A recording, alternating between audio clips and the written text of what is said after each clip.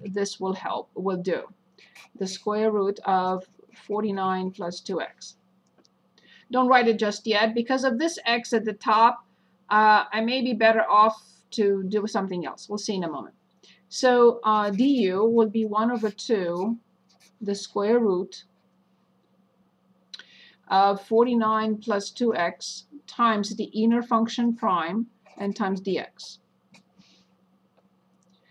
So I like it so far because all this, as you see, dx over this is du. But before I jump up and down and be happy about it, I have to see this is not a number. There is not something like 2 1/2 that I can make up very easily because 1/2 times 2 is 1. This is a different story. Making this one up, it's a different situation. So let's see what happens when I square both sides. So I have u squared equals 49 plus 2x, and I can solve this for x and plug that in. Move 49, divide by 2, and that's my x, which means that this piece is u squared minus 49 over 2. I'm happy with my substitution. I'm happy with what's happening, so I can move on. I can continue.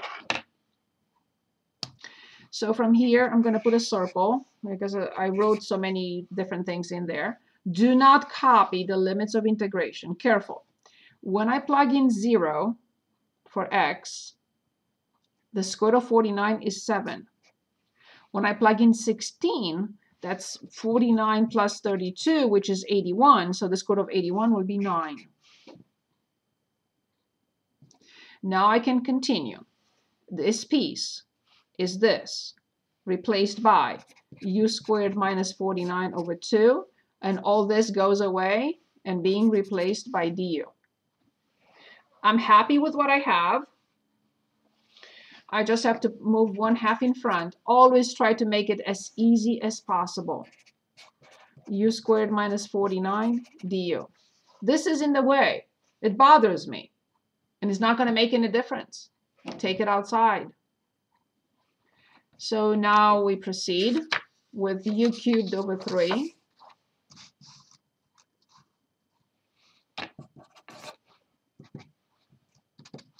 So 1/2 can wait patiently. And we have u cubed over 3 minus 49u.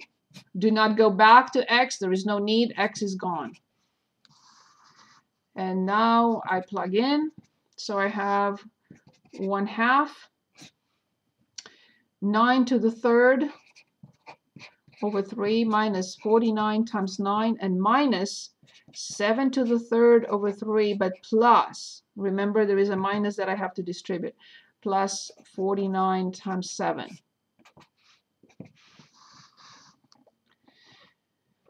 I'm lazy. Well, actually, I'm not lazy because 49, when I factor out 49, 9 minus 7 is 2. So this is 49 times 2, so negative 98. 1/2 is outside. 7 to the third over 3 and 9 to the third over 3. Okay, so this is simplifiable, but this isn't, so what's the point? So 9 to the third minus 7 to the third. Okay, so I got 1/2 in front, 386, and I multiply this by 3, minus 3 times 98. So 294. Okay, so the denominator is 6, and what do I get at the top? I get a 2, and I get a 9. 38 minus 29 is 9. 92 over 2, I can simplify, and I get what? 46 over 3. Again, I don't like to do that, but we can check. The reason I don't like it is because I'm not saying it's difficult. I'm just saying, please, if you verify with this feature, it's a powerful feature, of course. but be very careful. So 0 to 16. And make sure you don't enter the antiderivative, because if you enter the antiderivative, you're going to get definitely not the correct answer. So this is x, and divided by the square root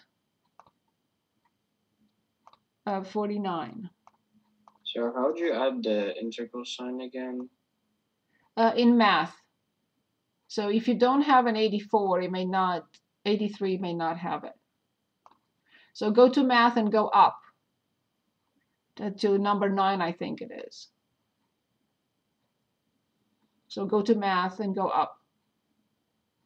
Scroll up to f int.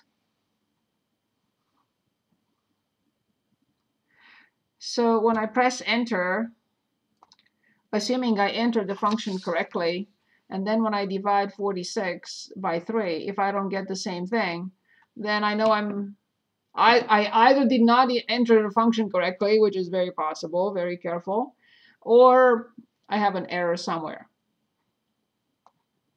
So let me show this one again. So in math, go up right here, function int.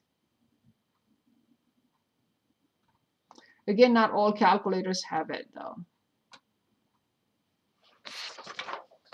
Okay, I found it. Thank you. Great. Anything else you would like to look at? Well, I'll stop here for today. So let's start a little bit early, just 10-15 minutes, just to make sure everyone gets set.